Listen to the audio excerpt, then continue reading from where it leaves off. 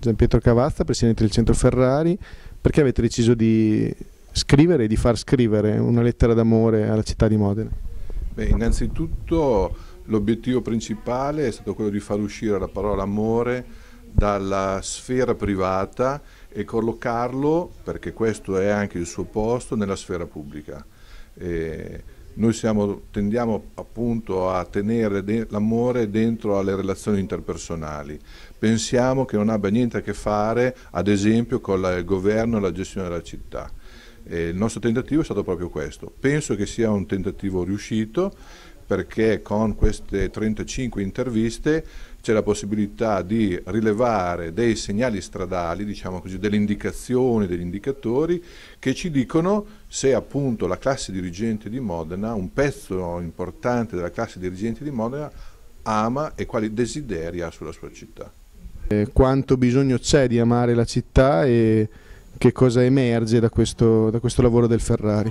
Sì, questa piccola riflessione ma molto approfondita del centro Ferrari, che si basa su queste lettere rappresentative di tutti i mondi di Modena che dovevano un po' esprimere l'amore per la città, ci fa vedere alcune cose molto interessanti. La prima è che la città di Modena si basa ancora su una cultura civica e della cittadinanza fortissima, che è un po' il cuore della città, che però sta diventando una cultura molto interattiva, poco mediata dalle istituzioni che vengono vissute come molto lontane. E l'altro punto interessante è che questa tradizione civica, che è la memoria della città che viene trasmessa, è però molto debole in alcuni settori, in alcuni mondi che dovrebbero essere poi i mondi del futuro, cioè tra i giovani, fra gli immigrati, fra gli imprenditori e anche nel mondo per esempio della cultura. Quindi c'è un punto di forza ancora molto forte, ma si vedono anche dei punti di debolezza particolarmente interessanti.